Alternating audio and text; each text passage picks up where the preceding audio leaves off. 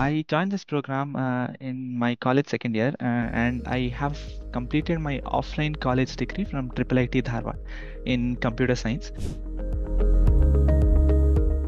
I've graduated at 2023.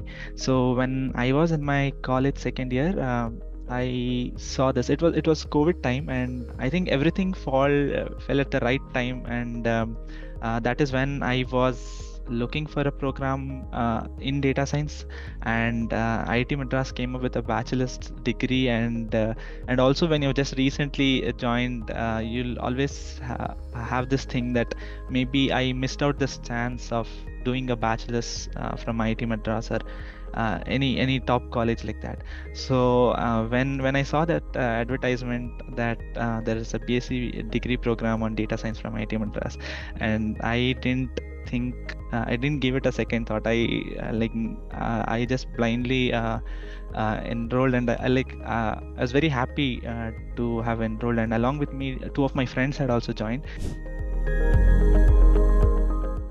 Some of the best courses from and some of the faculties like Madhav Mukund sir, Balram Ravindran sir, and like we used to see them on NPTEL, and these people are the best professors that I have seen, and getting a chance to learn from them, and also to interact with them in some live sessions, and it was very fortunate to have got this chance.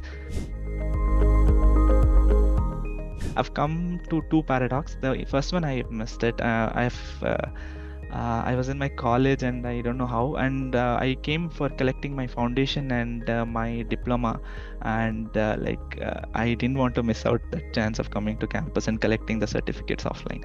So and that is when paradox was happening, and and it is getting better every time, and I think I don't want to miss it in future as well.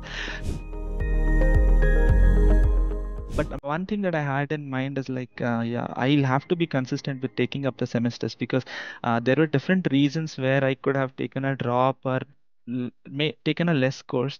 But I think once I'll take a drop, it'll be a little difficult to get back. So though I had to prepare for my college major projects or placements or whatever, I made it a point that I'm taking three subjects every semester, and managing both, because I had this plan of completing BS, and we have also come across this thing where you're having Sunday you're having your end semesters, and maybe Saturday, Friday you're having your college end semesters, and you don't know what to study. So once things have affected, and so then I made it a point, like quiz or anything, I try to finish off initially only all the syllabus, score whatever is possible in quiz one, quiz two, and you have things like bonuses for graded assignment. Like be consistent throughout the semester, and though you, because of some reason, you'll not be able to do well in your end semester, it's fine. It will not impact to your complete grade. Because earlier I think there was 60-70% weightage sometimes for and 50% weightage, but now they have given a decent they've made the weightage distributed across through various assignments. Initially it was only quiz, and then we had OPPs, we had all this lab projects and bonuses, and I think that has made it little tougher, and also good that we are having evaluation throughout.